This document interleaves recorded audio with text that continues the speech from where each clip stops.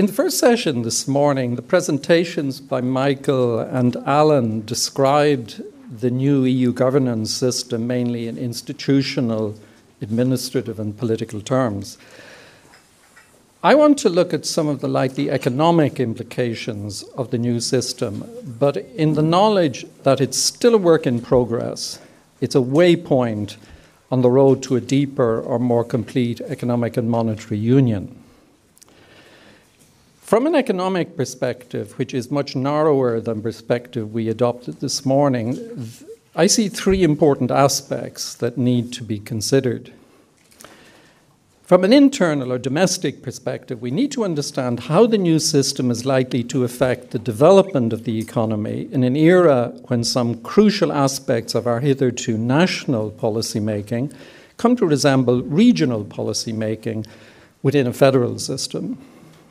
Secondly, from an external perspective, we need to explore how these new rules may play out in the larger EU member states, and how top-down fiscal and macroeconomic policy is likely to evolve for the EU as a whole. And finally, we need to explore implications of the new economic environment for the effectiveness of future Irish development policy. Now, taking the internal perspective, we need to distinguish two separate but interrelated elements of the new system. First, there's the issue of what must be done to meet any mandatory EU obligations in terms of maintaining sound domestic public finances. Such obligations, expressed as quantitative targets for government borrowing and for the level of government debt, tended to be treated previously as stern guidelines, but will now be mandatory. And second, there are the broader economic development exhortations and goals set out in the new procedures, many of which are only partially or indirectly under government control. Examples of policy goals contained, for example, in the Europe 2020 strategy include creating more employment, increasing investment in R&D, sustainable energy, addressing poverty and social exclusion, fostering competitiveness. There's a tendency to bundle these two components together. For example, in the most recent EC policy guidelines, there's an injunction to pursue what they call differentiated growth-friendly fiscal consolidation. In other words, governments need to obey the new fiscal rules, but to do so in a way that impinges least on wider economic growth. Here, the term wider economic growth refers to the international spillovers of fiscal adjustments made in one state for the economies of other states. In the case of Ireland, spillover consequences for the rest of the EU are fairly negligible, but the same cannot be said for adjustments made in larger states like Germany and France, a matter to which I'll return. The onerous terms of the recent crisis-driven process of restoring fiscal stability in Ireland were dictated by European institutions and the IMF as a qualifying condition for access to a financial aid package. Absent the European institutions, and the likely alternative would have been a process dictated by markets with minimal IMF-type transitional financial assistance, and with even more draconian actions required by domestic policymakers. However, it may be useful to step back from the recent crisis and to consider some local historical background to the new system. Also, we need to distinguish between periods of fiscal crisis and instability on the one hand, and periods of fiscal normality and balance on the other. When it comes to creating and then dealing with serious fiscal crisis, Ireland has previous form.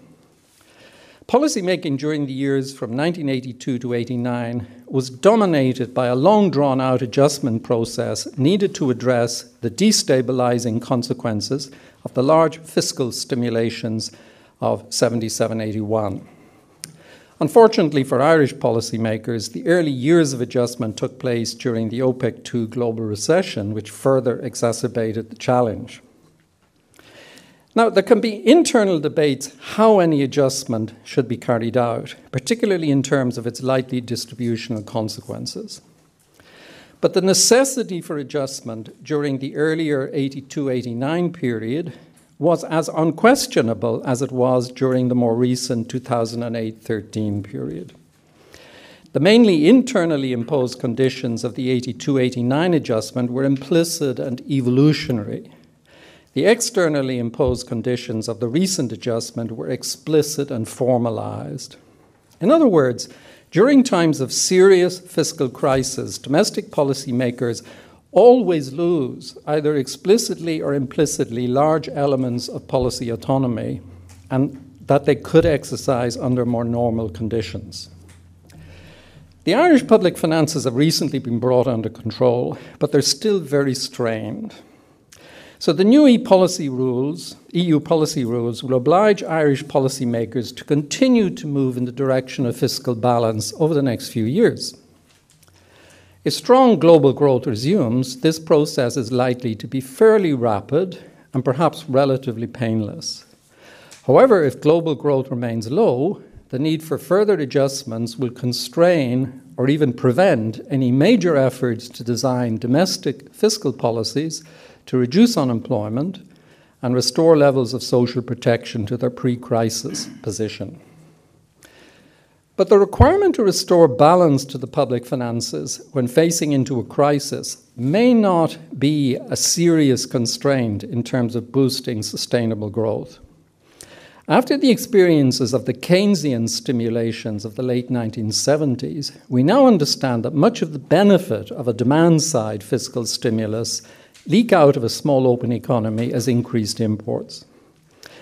Stable public finances are a necessary condition for any resumption of sustainable growth.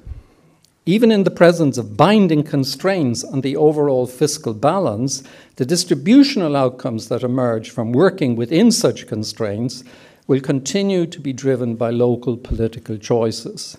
In such circumstances, domestic policymakers need to ensure that acceptable and sustainable distribution choices are made. Here, history also provides lessons suggesting that step changes in progress are still possible even during regimes of tight fiscal constraints. For example, the switch from tariff protection to export-led growth that took place during the 1960s had a dramatic effect on the performance of the economy, yet was implemented under a regime of strict fiscal balance. The prerequisites for the dramatic leap in growth that took place during the 1990s, the real Celtic tiger as distinct from the Celtic bubble, were put in place at a time when the public finances were also under severe pressure. Economic policy in Ireland has always been at its most effective when targeted at improving the competitiveness of the private productive sector, where competitiveness is used in its widest definition and not just in terms of lower wage costs. Increased growth generates the extra resources that permit improvements in the provision of social services and facilitate further public investment in infrastructure, human capital, and R&D. Now, turning to the external perspective, here some troubling questions about the adequacy and completeness of the new economic governance procedures arise.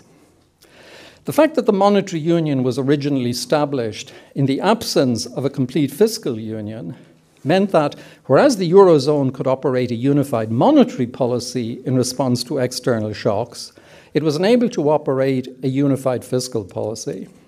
To the extent that one can talk of EU fiscal policy at all, it only exists as the summation of all the disparate policies operating in the separate member states. Here, the difference between fiscal policy operating at the level of the Eurozone as a whole and fiscal policy at the level of a small open economy like Ireland is crucial. Compared to Ireland, the EU economy is relatively closed. At the level of the EU as a whole, the leakages out of any fiscal stimulus would be far less than, say, the leakages out of a purely Irish fiscal stimulus.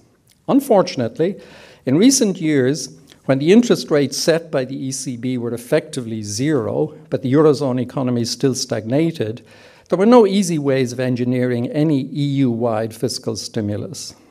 Furthermore, the dominant economy, Germany, as well as other northern member states, were extremely reluctant to act unilaterally as national locomotives of demand-side stimulus in wider EU growth. The German interpretation of the crisis within the Eurozone was primarily one of national budgetary policy failures of individual countries and not one of deficient demand within the wider EU. The fact that the new procedures currently being implemented deal only with the early stages of the formation of any deeper economic and monetary union is a consequence of the absence of agreement among the member states as to how far along this road they wish to travel. The German view is of particular importance since the German economy plays a dominant role within the Eurozone. Chancellor Merkel's statement at the June 2012 European Council was uncompromising in this respect, and I quote, "It is not the aim of these governments to establish a fiscal union, but rather a stability union, with a view to establishing central budgetary control, including the right to intervene in national budgets." The compromise that has emerged places great attention on the instruments of budgetary policy supervision, the Six and the Two-Pack, as well as the fiscal treaty. But there has been a reluctance to tackle the larger question of fiscal capacity at the EU level. The Stability Union, created by the new procedures, is designed to prevent future asymmetric, i.e. country-specific shocks, arising from within member states as a result of poor internal economic governance and from fiscal instability in particular.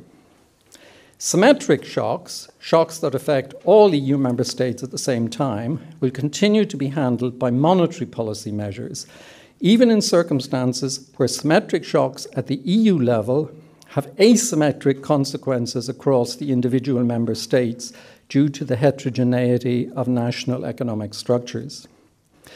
Although the size and relative closure of the economy of the EU as a whole would suggest a supportive role for EU-level fiscal policy, there will be no mechanism and no funds to permit the implementation of any such counter-cyclical actions. The policy coordination measures that are part of the new economic governance procedures are designed more to enhance longer-term competitiveness and growth rather than to address serious cyclical downturns. What are the likely implications for Irish economic policy? If the binding elements of the new economic governance procedures operate successfully and prevent future within-country policy errors of the kind that have led to the recent crisis, the looser economic policy coordination guidelines leave local policymakers with a considerable degree of discretion. In such a world, Irish interests and objectives converge with the interests and objectives of other advanced, export-oriented EU member states, and in particular Germany. The German emphasis on the need for greater efficiency in labour and product markets and greater external competitiveness in the context of a social market economy sits well with long-term Irish policy aims and objectives. Ireland's role in the continuing discussion on the future governance of the Eurozone would be enhanced if it built on the commonalities between its own self-interest and the self-interest of other advanced member states. Whatever about the political implications and acceptability of facing such constraints, in narrow and strictly economic terms, they do not represent any additional significant loss of economic sovereignty. Embracing them with enthusiasm seems to represent the best means to put the Irish economy in a strong position to benefit from whatever movements may be made in the future towards a deeper fiscal and monetary union. And finally, turning to Irish enterprise strategy in a more interconnected EU, although the main focus of the new procedures is on fiscal stability, this is merely a necessary condition for development and prosperity, and certainly not a sufficient condition. The German economy is strong, not merely because it enjoys enviable financial and fiscal stability, which it does. Its strength comes from the competitiveness and dynamism of its enterprise sector, particularly in the range of small and medium-sized companies of its Mittelstand, which are highly innovative, export-oriented, and provide a large number of jobs and are extremely productive. The great success of Irish industrial strategy in attracting foreign-owned high-technology manufacturing and tradable services is obvious. And it was the presence of the mainly foreign-owned modern enterprise base that supported activity in the economy through the years of austerity, when domestic demand was very weak. The absence of such a production base made this task very difficult for Portugal and almost impossible for Greece. But the dangers of relying excessively on the attraction of a low rate of corporation tax are very obvious. The advent of increased foreign direct investment in internationally traded market services during the last decade has generated considerable concern in the larger EU economies, who fear erosion of their tax bases. Ireland may very well retain its low rate of corporation tax, but the benefits as a key attractor of inward investment may be attenuated by actions taken by other states. Fresh thinking is needed if we are to build a stronger indigenous enterprise sector, a task that is more complex than the more transparent process of attracting inward investment. Any outsider reading the extensive Irish enterprise strategy documentation would be left with the belief that the state was all-knowing and regarded its main task as pushing advice out to a fairly passive private sector. The very strength of the two main Irish development agencies, IIEA Ireland and Enterprise Ireland, has made it difficult for non-government organisations such as IBEC and the ICTU to research and promote much by way of independent work on longer-term enterprise strategy.